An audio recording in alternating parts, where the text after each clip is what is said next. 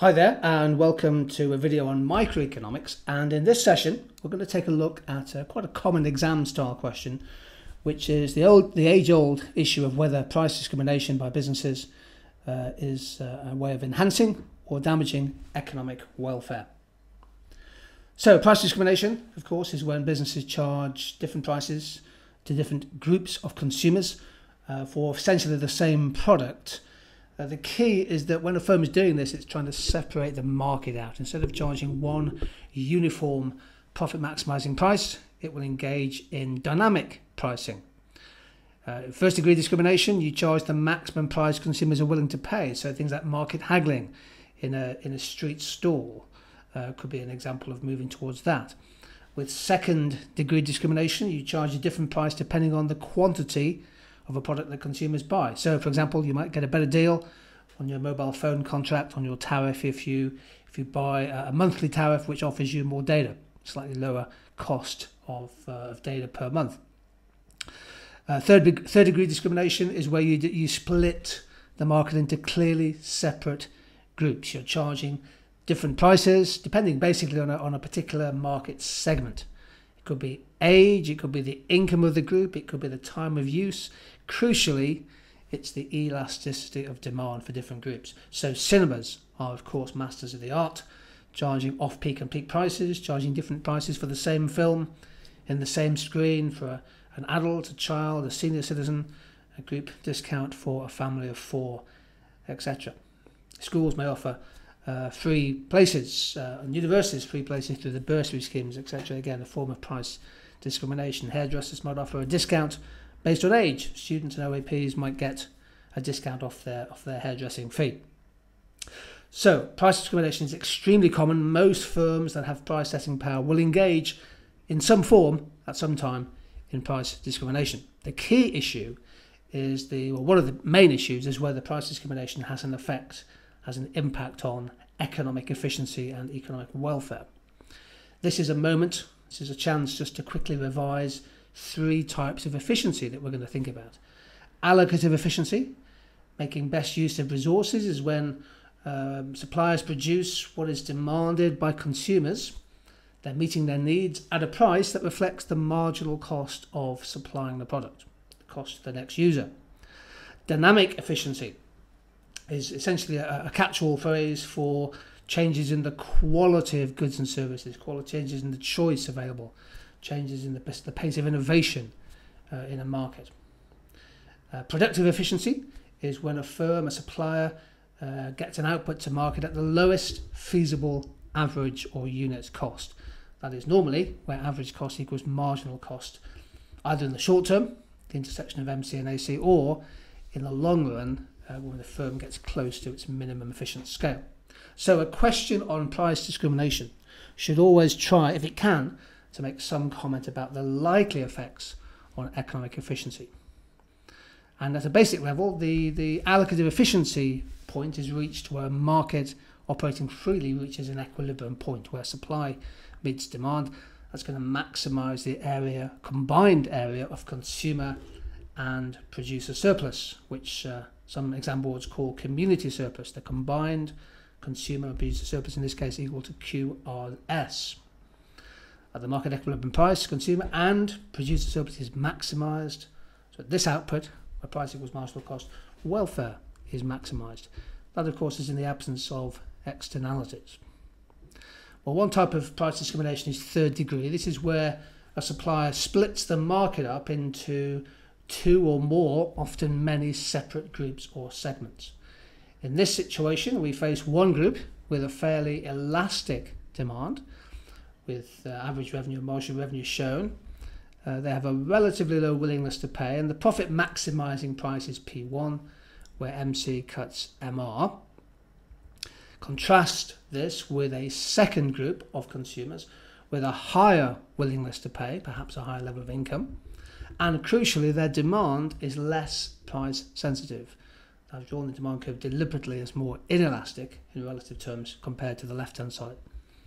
Now, if we assume that the cost of supplying to both groups is constant, notice that I've drawn the marginal cost curve as a straight line, a constant cost assumption.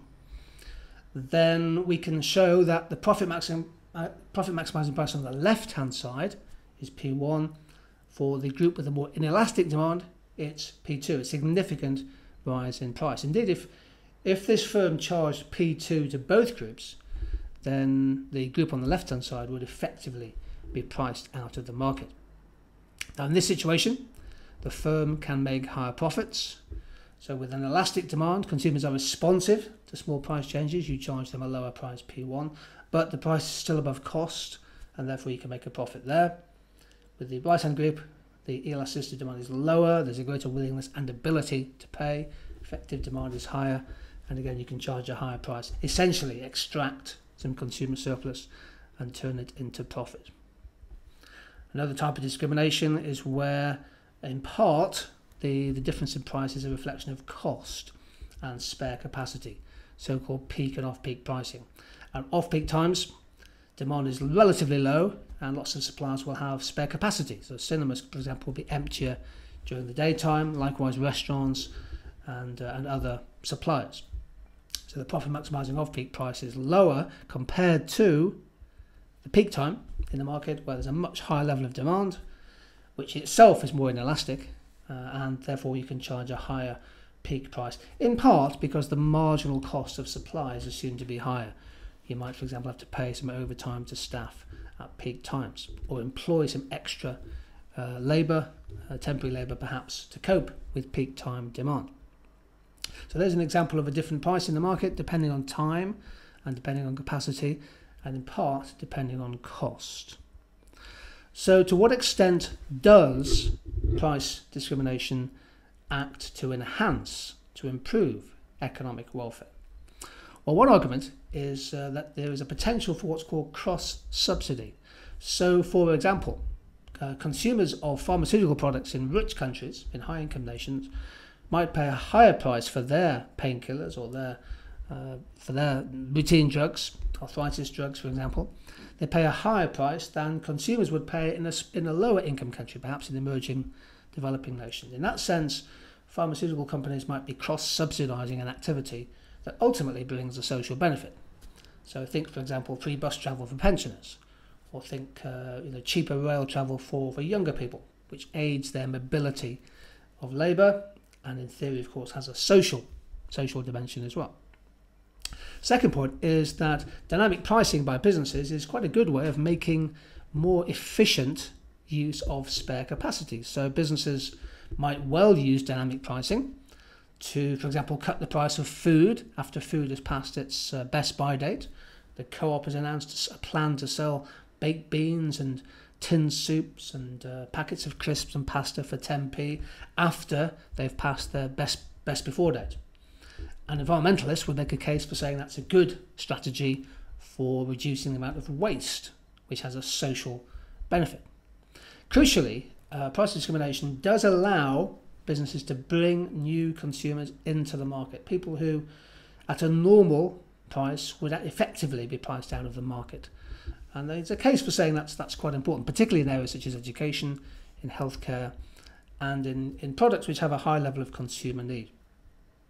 Fourth point, from a welfare and efficiency perspective, is that price discrimination is a strategy to make more revenue and ultimately more profit, but profit has a purpose. Producer surplus can have a key role to play, for example, in funding, in research and development, which could ultimately be a stimulus to invention and innovation, leading to dynamic efficiency gains.